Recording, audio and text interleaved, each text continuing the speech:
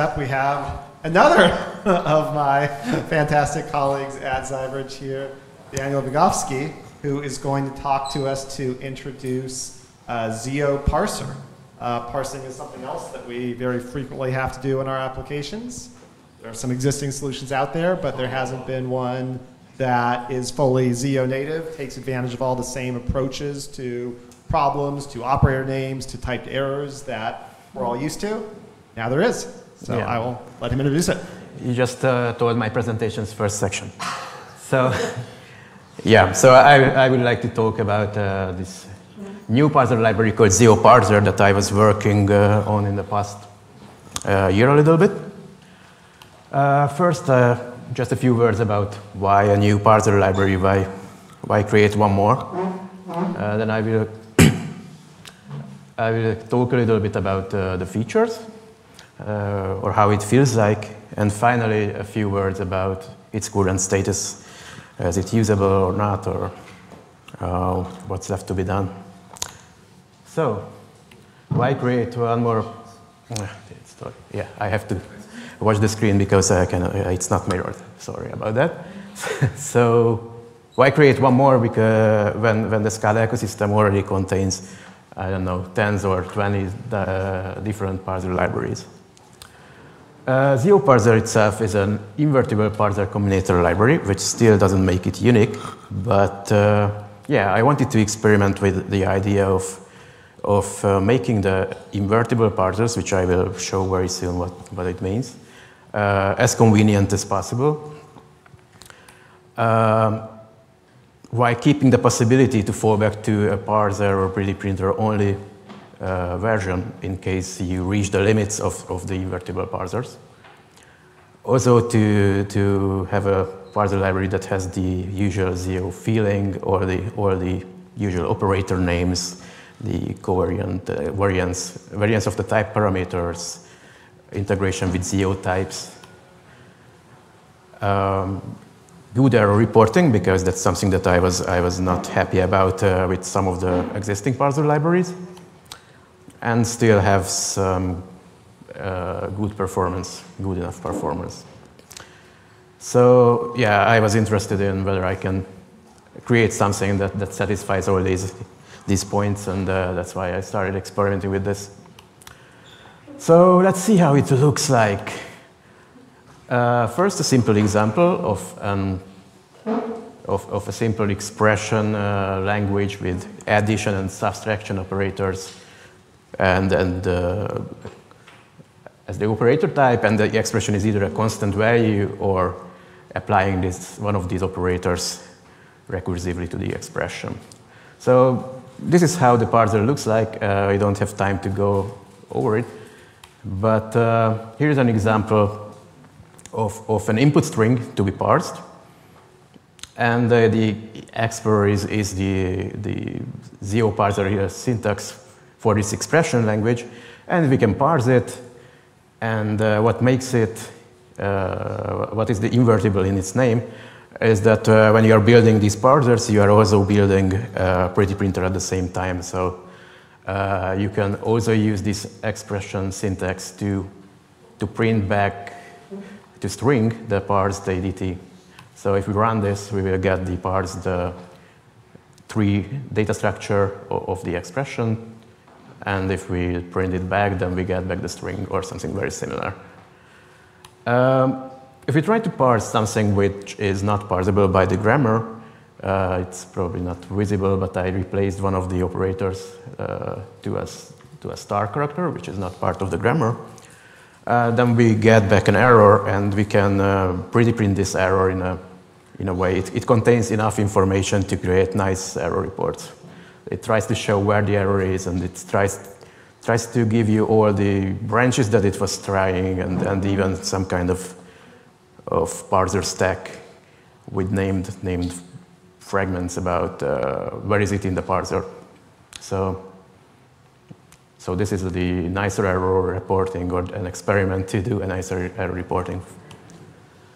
Otherwise, it feels like other parser combinator libraries. There are familiar things like digit, repeat, string, whatever.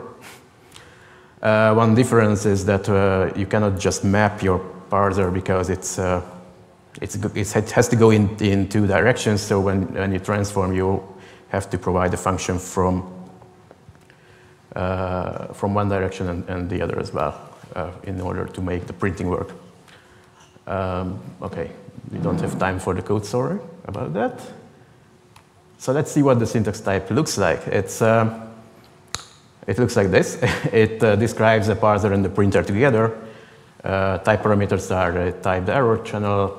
It has an input and output for input of the parser and output of the pretty printer. And value is what you can print out, and the result is the result of the parsing. So yeah, we have also some real-world examples migrated to ZIO Parser. There is a loose inquiry parser that I originally wrote with CatSparse at Coralogics. It's migrated to ZIO Parser, and it works. There is an example of a string that gets parsed by it. And an example of the error reporting is not that nice as the previous example, because it's just a direct transformation of the CatSparse parser, but still it shows where the error is, at least. And another example is the Caliban's GraphQL parser, which we migrated, and that also works. I put an example of how it looks like if you print back the GraphQL. It doesn't look nice because it doesn't have any new lines. That's the reason for that is that we only migrated the parser with the goal to verify that the parser works. So it has to be adjusted a little bit to make it also printable, but it's not a big deal actually. This example shows that the error reporting is aware of multi-line inputs, so it shows that the error is in the 5th line and at the beginning of the line, because I replaced some kind of GraphQL keyword to struct, which is not a GraphQL keyword. I don't even remember what it was, but yeah. Okay, so a little bit about backtracking. There are different parser libraries have different approaches about whether they require manual backtracking annotations, which is usually good for better performance, or doing automatic backtracking. ZIO Parser does both. In case of automatic backtracking, it backtracks on each branch. And what's interesting is that this is only like a syntax sugar on top of the parser DSL. So even when you define the parser, it gets translated into explicit backtracks. So it's your choice, whatever fits better the actual use case. Streaming and pipelining. So if we take a look again on the type, and especially the input type parameter, if that is a character, then we can have a high-performance string-based parser. And yeah, we can use it as part of a Z-stream as well as a pipeline if we want to repeat the parser multiple times, or as a sink if we just want to parse the input and provide an output. And if it's not a character, then we can still use it in a stream, like we can have a Z stream of the input type and run the parser on that. And we can also imagine that by connecting a streaming pretty printer to a streaming parser, we can create new syntaxes. So in this way, we can plug together these different syntax values. So what happens if we have something that is not expressible with this syntax type? Here's an example, which I, once again, cannot really explain. But we want to go through, we want to parse something like a XML-like grammar where every open tag has to be followed by a close tag with the same name as the open tag contained.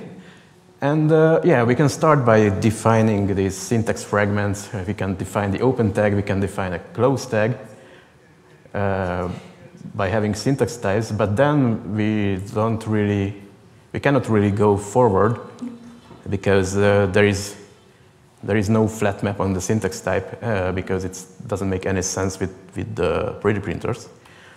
But what we can do is that we define just a parser by moving from syntax to parser. Still, we can use the already defined syntax types in our parser.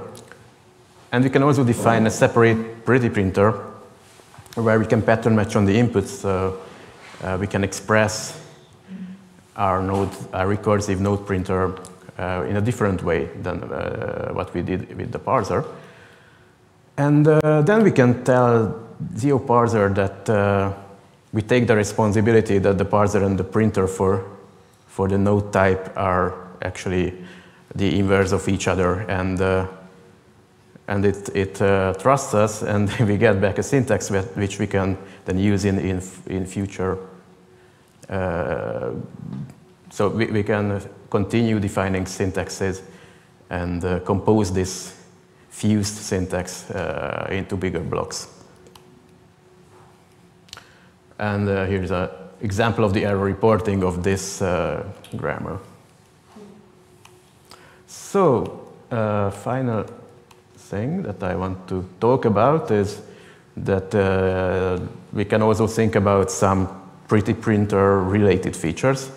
One thing that I want is indentation support, and had once in the past actually.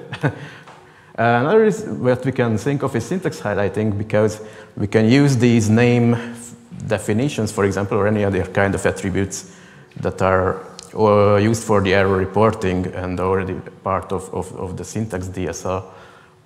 We can use the same thing, for example, to define a color mapping for the printer, and this is an example that was printed from the first expression language example, where that it has different colors for the different parser elements or syntax elements. And the library is also capable of printer-only use cases.